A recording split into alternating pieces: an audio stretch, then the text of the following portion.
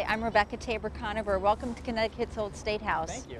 But we're glad to have you here at the Old State House, and I'd love to show you the front of our beautiful building. This is a federal style building, and it was completed over 3 years, started in 1793, finished in 1796. And you can see the materials that were used are brick and also Portland brownstone from right here in Connecticut. And for 82 years, beginning in 1796 up through 1878, this was one of the state capitals here in Hartford until the new state capitol was constructed and it was moved there. But then the building was used for about 35 years as the City Hall for Hartford. In college, I studied history, but I also took classes in historic preservation, which talked about museums and archaeology and architecture. And that's really what led me to a career in museums, because I love the history, but I also like sharing that history with people and seeing how it's relevant. And here at the Old State House, we really are working very hard to make sure that we don't just talk about what happened in the past, but we see people of the past as models for civic engagement for people of today. But you know, one of the things that's great about working here is so many people, Connecticut has such a rich history, and the Old State House really has been at the hub of Connecticut's history since Hartford's founding 375 years ago. And so helping citizens and also visitors just become more familiar with just the richness of our history and what happened in this particular building is a lot of fun. And so it makes coming to work every day a joy to come to work. This is actually a Lego version of the Old State House. Folks at Lego Company very kindly brought this display back to the Old State House about a year ago. And it's a really great teaching tool for our younger visitors. It's one of their favorite items that they see here because they can relate to the Legos, but they also can see the entire building up close. I'd like to bring you down to the Mortensen Gallery, which I think you'll enjoy seeing. Sure. And this exhibit down here is called Histories All Around Us, and it was done by the Connecticut Historical Society, who was running the building at the time, created this wonderful exhibit called Histories All Around Us. And it really it focuses on Hartford, but it talks about how we as people contribute to history and how in our daily lives we encounter history. It's a great way to really become familiar with the city. And for younger visitors, we always have a scavenger hunt available that they can participate in. And that makes it a fun way to explore the exhibit. But it's a very interactive exhibit. History is all around us, just in terms of even street names. For instance, the asylum, which was based on the asylum for what was called the Asylum for the Deaf and Dumb, because the first school for the deaf was founded here in Hartford. And probably one of the best ways to really understand how the fabric of the city changed is this activity, which is called Build Hartford. You can look at various maps and then use blocks and put them on the map and see how Hartford changed over time, especially the area around the Old State House from the 1640s, right after Hartford's founding, up through today.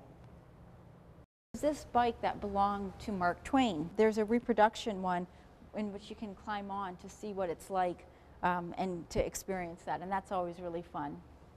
Fire truck is another of the big, and literally big, items here, but it dates from 1912, and it was used by the Hartford Fire Department. Now this is a reproduction, or is this an original? This is an original. It is an original, and it was used by the fire company. It was called a pumper. But it was used by the fire company here in Hartford. And this is all interactive? It is. Yep, absolutely. We have school groups that we do scavenger hunts with or focus on Hartford's development. But the Connecticut Historical Society did a really great job of pulling this exhibit together. This is the courtroom. Various courts, including the Supreme Court of Errors, met in this room, and there were a lot of important cases held here. The opening trials to the Amistad trial were actually held both in this room and the Senate, and also the court case associated with Prudence Crandall that eventually ended up at the Supreme Court of Errors was held in this room as well. And looking up, you can see the balcony where spectators could watch the proceedings. Various courts met here, including the Supreme Court of Errors, but also Hartford City Court and the County Court. We're going to go upstairs to see the legislative chambers that are located here. But first, let's stop at the Statue of Justice. Lady Justice used to be on top of the building. Today, what you see is a reproduction, fiberglass reproduction of her. But she was placed on top of the cupola in 1827. And the statue is a form that's probably familiar to a lot of people because it's still used on courthouses today. This is the Senate chamber, and it was used to house the upper chamber of the General Assembly. The room really reflects what a federal style meeting room would have looked like, and much of the furniture in this room is original. Yellow was a really popular color at that time, and then you'll notice the shield back chairs and the inlay on the furniture, again very typical of the federal style. Probably the highlight of this room is this original painting of George Washington that was done by Gilbert Stuart. Two of the opening hearings for the Amistad trial were held in this building. Because one was going on in the courtroom at the time, the other one was held here in the Senate chamber.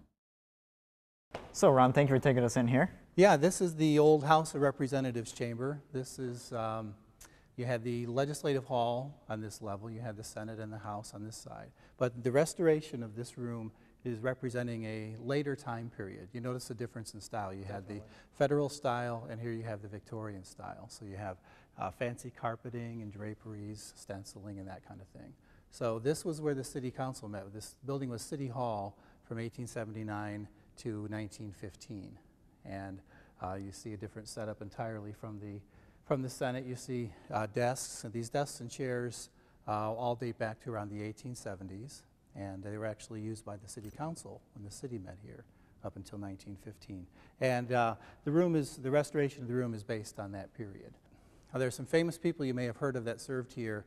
Have you ever heard of Noah Webster? I have. Father of the American Dictionary. He served in this room about 200 years ago. Wow. P.T. Barnum, from circus fame, before he was a showman, he was a politician.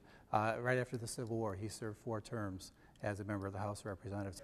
So Ron, I hear there's a third room on this floor. Yes, Stewart's Hartford Museum, my favorite room in the entire building, right in here. Now, what is this? This is called Stewart's Hartford Museum. And Joseph Stewart was a portrait artist. And he was allowed to use space in this building starting in 1796. But alongside his portraits, he started to add natural history items. And basically anything that was not native to Connecticut was absolutely fascinating to people. So it was oddities, curiosities, and this is where people came to learn about natural history. I mean, this was all that was really available. I mean, think about what's available now, National Geographic and all that, but this is where people came 200 years ago to learn about natural history. Joseph Stewart had a 2-headed calf he advertised in 1804, along with the 2-headed pig, and this was actually acquired in 1996 from a dairy farm in Sheboygan, Michigan, and it made the headlines, and the director here was looking for a 2-headed calf to complete the collection here, and he was able to find this and purchase it for display. And it's probably the most popular thing in the entire museum, in the entire building, probably the most popular attraction in the entire. This 2-headed pig, Mr. Stewart advertised one also in the year 1804. Very unusual, 2 fully formed heads, 1 perfect body. And you were saying this is the only place to have two-headed animals. As far as for the research I've done, the only place I know in the entire world that's right now displaying 2 fully formed 2-headed mammals right now. There's some things that have snakes and different things, yep. But we have that, I don't know, infamous distinction, I guess, of having 2 2-headed mammals currently on display. That's incredible. Only place you'll find it anywhere in the world right now, believe it or not. Okay, now Ron, I thought this was a monkey paw, but apparently it's a human hand? It's actually a human hand. It's a person's left hand. I believe the thumb is missing on it.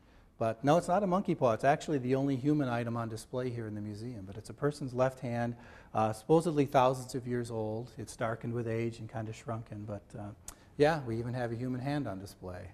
This is actually a narwhal tusk, or tooth they're sometimes called. Only the males have this tusk like this. This is a pretty large one. It's about 5 feet high. But often during the time of Stewart's Museum 200 years ago, these were passed off as unicorn horns.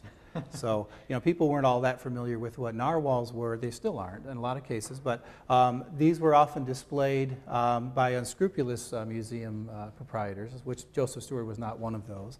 But these were often displayed as unicorn horns. Okay, now we have an alligator, it looks like? Yeah, this is the one item here. If you look at his eye, he will follow you anywhere you go in the room.